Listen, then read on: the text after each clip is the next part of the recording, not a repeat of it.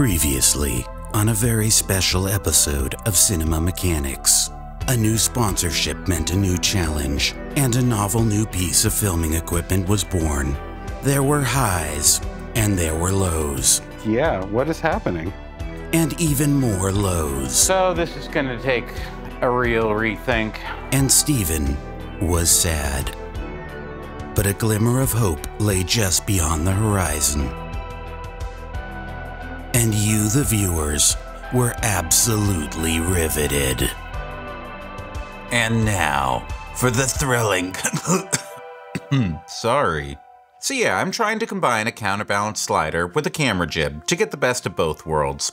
And I already built version 1, and the design went something like this. Put the camera on one side of a slider rail, and put an equal amount of counterweight on the other side, and connect them with a belt. Then put a pivot partway down the rail so that the whole thing can jib up and down. And then counter that offset center of mass with some weights at the end of the jib. Easy peasy. But my previous design let me down when I neglected to account for the center of mass being offset from the pivot point. And if you want to know more about all that, go ahead and watch my previous video. But for now, suffice it to say that the jib doesn't jib, and won't hold position when tilted up and down. So I need to do a major redesign, and unfortunately that means I need to remake pretty much every single part. But luckily, returning sponsor Bambu Labs and their H2D printer are here to help me out. So there's a fair amount to do, so let's get started, and I'll explain the changes as I go. So first off, I need to widen the rails a bit, so I designed some new spacers and some new jigs to help keep everything aligned.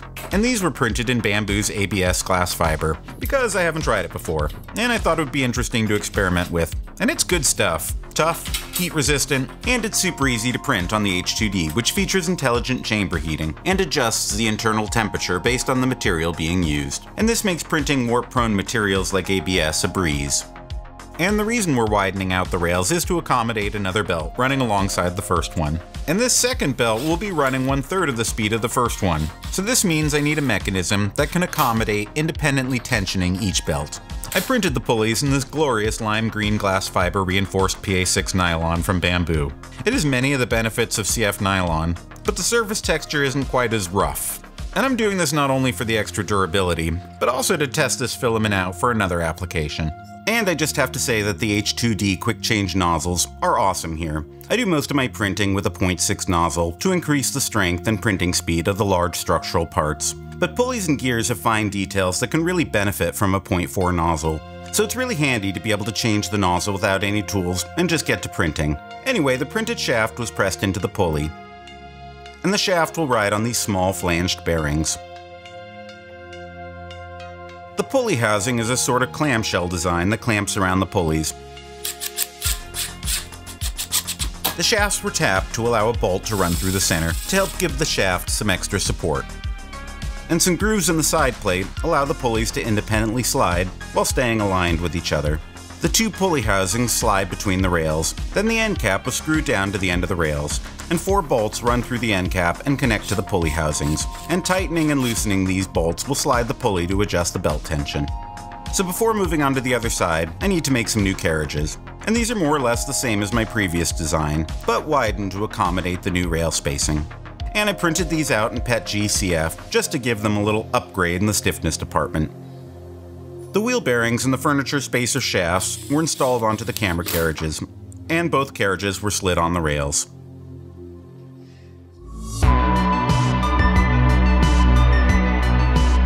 So with the carriages installed, it's time to address the motor side. And I need to get the belts to move at different speeds, and the easiest way I can think of to do this is with some gears. But herringbone gears like these bad boys are usually pretty pricey. But these nifty green meanies ended up being like $2 to $3 a pop. But the big gears need to be printed with support, and nylon supports are tough to remove. But it turns out that ASA is actually incompatible with nylon. So the H2D's dual nozzles came to the rescue. I printed the models and main support structures in the glass fiber nylon, but the interface layer was ASA, and this ended up working great. The ASA doesn't come off as easily as PLA and PETG, but it does leave a really clean surface, so mission accomplished. So what are all these gears for? Well, as I mentioned before, the second belt is going to be running at 1/3 the speed of the first one. And I'm doing this because my plan is to increase the amount of counterweight by 3x. So the whole issue with my previous design is that my center of mass is not aligned with the pivot point. And one way I could solve this would be to offset the counterweight from the rail. But the camera is a fair distance from the rail, so a counterweight of equal mass would have to be offset that same distance to achieve equilibrium. And this is inconvenient for a variety of reasons. But if the counterweight mass is increased by 3x, then it only needs to be offset a third of the distance to keep the center of mass centered over the pivot. And this keeps it nice and compact. And to keep everything balanced horizontally, the counterweight now just needs to move a third of the distance of the camera carriage. So in order to get this 3x reduction, we need the gears. So I came up with what I thought was a pretty elegantly simple arrangement. The motor would have a 20-tooth gear that would mesh with this 60-tooth gear on shaft number 1, so a 3-to-1 reduction to give the motor some extra torque. And this shaft would also contain the pulley that drives the camera carriage. Further down, another 20-tooth gear meshes with the 60-tooth gear on shaft number 2, and the pulley on shaft 2 drives the belt for the counterweight carriage, once again at a nice 3-to-1 reduction. And conveniently, shaft 2 already rotates in the opposite direction, which is exactly what we need for a counterweight, right? Right? So CNC Kitchen recently did a great video on using nylon 3D printed parts, and well, let's just say that I knew creep was a thing, but I really didn't know how bad the problem was. So I figure if this structure is going to be load-bearing, why not experiment with something that shouldn't have this issue? So these parts were printed in Bambu's PETG, and printability is great, and these parts are really strong and heat resistant. It's really amazing to have the ability to print these kinds of engineering grade materials on the H2D. The nozzle goes to 350°C, the bed hits 110°C, and the chamber can actively heat to 65°C. And this makes the printer ideal for printing parts that can take abuse, far beyond what you'd think possible for a 3D print. I started by installing the end cap onto the rails. The end cap features a cutout that allows the belts to pass through to the gearbox. The two halves of the shaft were pressed together. Then the bearings were installed at each end. Optimistically, I didn't add any adjustability for the fit between the two shafts, but luckily the spacing ended up perfect and the gears meshed beautifully. A U-shaped bracket supports the far end of the second shaft while still providing clearance for the motor. Then the whole assembly was bolted together.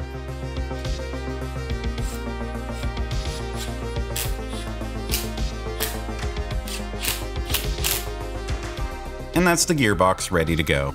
So I just need to install the belts and then I can get to testing. The belt around shaft 1 connects to the camera carriage.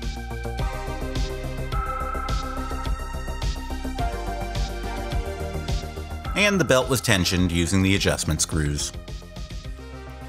The belt for shaft 2 connects to the counterweight carriage. So I was feeling really good after getting the belts all run and was ready to start testing, and oh my god, are those carriages both running in the same direction? Well, so much for my genius plan.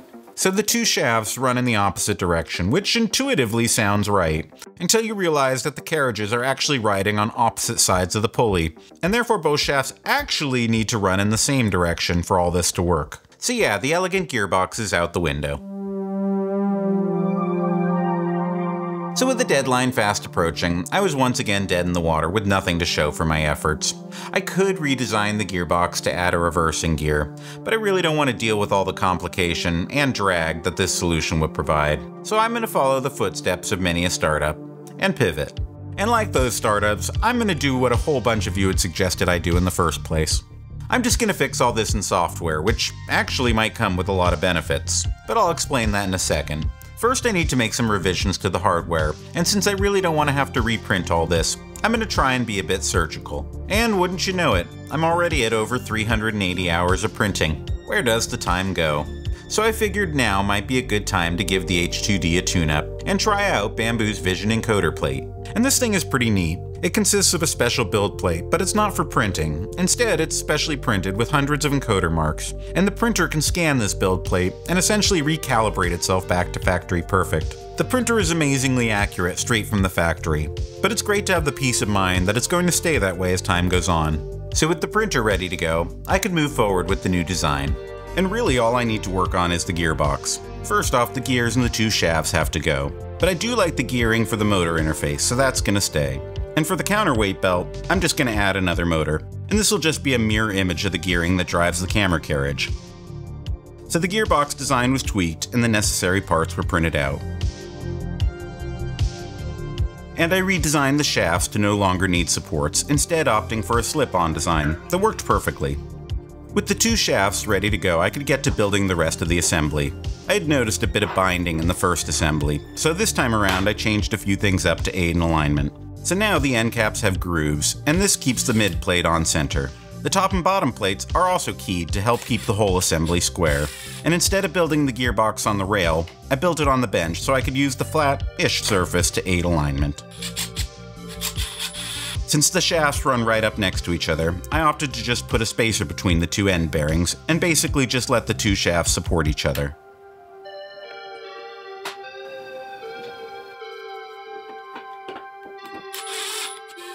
And with the gearbox all bolted together, it was now time for me to take it apart, well, at least the end cap,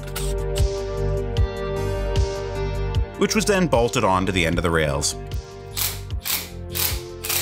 And then the gearbox assembly was slipped onto the end cap and everything was re-bolted together.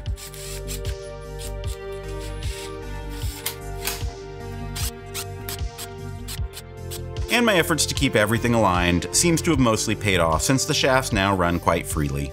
So after running the belts to the 2 carriages, I was finally back on track and could finish up the jib portion of the build.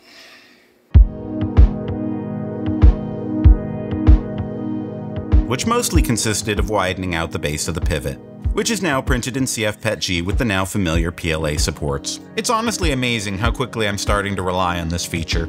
I'm using the same thrust bearing and radial bearing arrangement as in my previous design, and if it ain't broke. So the side plates were bolted on to complete the pivot, and that's the mechanics pretty much ready to go. But I can't get to testing just yet, because this whole thing requires a bunch of electronics to make it work. So I need some sensors, wiring, and some other bits and bobs. So first off, I printed up a mount for the O drive, and this O drive can run both motors, so I only need to run power and a serial connector down the rail to make it all work. I drilled out an exit hole for the cabling, as near to the pivot as possible to reduce drag. I then added the appropriate connectors to the ends.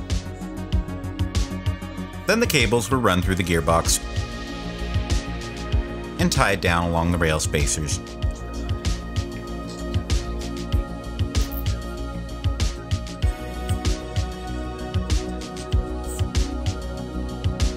And finally, connectors were added to the other ends of the cables. And then I could finally mount the motor and plug it all in.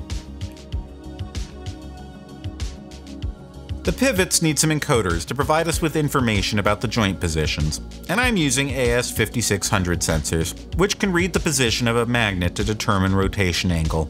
And this means I need a mount for the encoder, and I need a little cap that will hold the magnet at the pivot.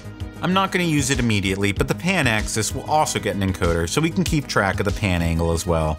And for the brains behind this rig, I'm going to use an ESP32, mostly because it has Wi-Fi and Bluetooth built in, and I want to use that later. So I hacked together a quick prototype on some perf board, and mostly this is just to add some isolators for communicating with the O drives, and an SD card slot that we'll need for capturing our position data in the future.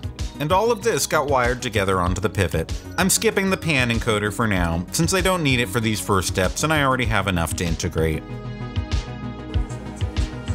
So I greased up the gears, got the motors spinning,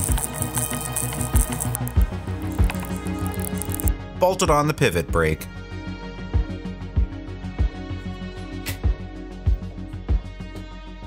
and mounted the rails on the pivot.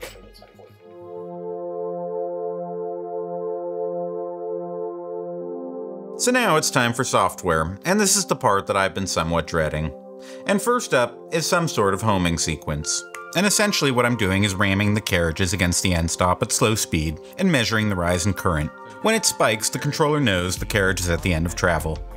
Next, the camera and the counterweight are mounted up to their respective carriages, and this is where one of the benefits of doing it in software starts to become apparent.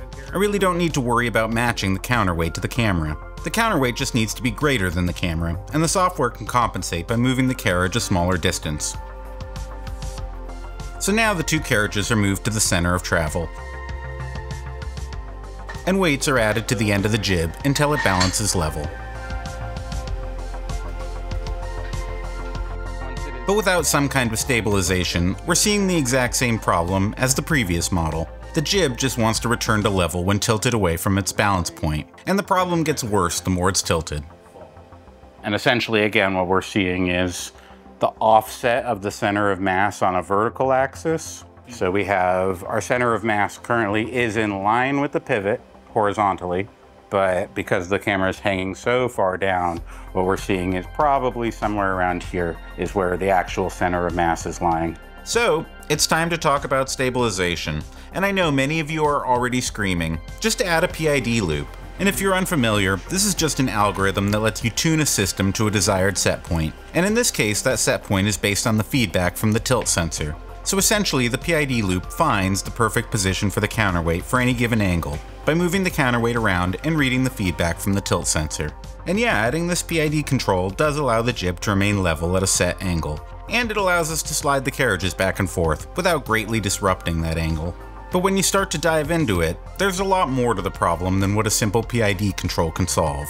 For example, how does the jib differentiate between unintentional movement, which the jib should correct for, versus the intentional movement that the jib should adapt to effortlessly? You definitely don't want it fighting you as you try to reposition it, which is exactly what happens when I try to move it around. So I think with a lot of tuning, the PID loop could get us close. But I have another idea for how to solve the problem. And to do it, I'm going to borrow a little something from the film industry. So in cinematography, we use something called a lookup table, or LUT, as a quick shortcut when setting the color of an image. And basically, this LUT is just a matrix of numbers in a grid. So this idea can be used for all sorts of things besides color. So here's my thought. While the act of stabilization isn't so great at moving the jib around in real time, it is perfectly fine to hold the jib stable at a fixed angle.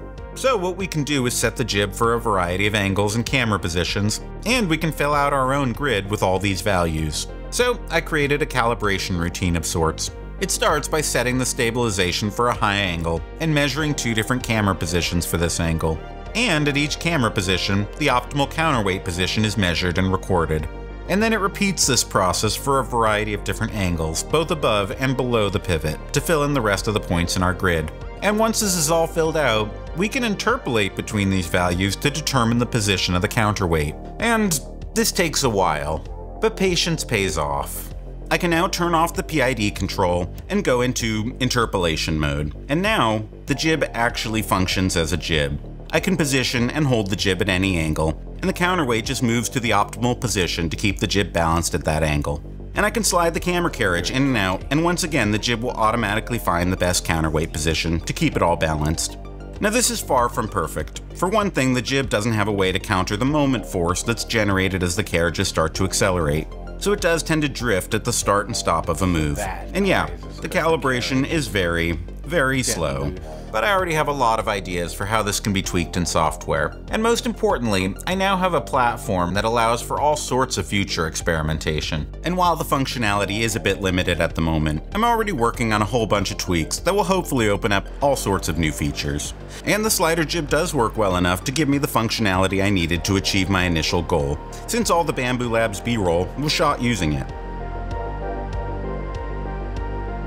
And so far it's kind of awesome for time-lapse and real-time moves alike, and new software is going to unlock all sorts of new functionality. But unfortunately that's all the time I have for this video. But you can definitely expect more from this design in the future. I'm going to hold off for now on releasing the plans and the code until I have a chance to refine things, but check my Patreon for future updates. And while you're there, consider supporting the channel and get access to pre-release videos and exclusive content. Thanks so much for watching, and thanks again to Bambu Labs for sponsoring this video. If you're in the market for a 3D printer, I really can't recommend them enough. Click the link in the description to help support the channel. And if you liked this video, consider clicking another right there.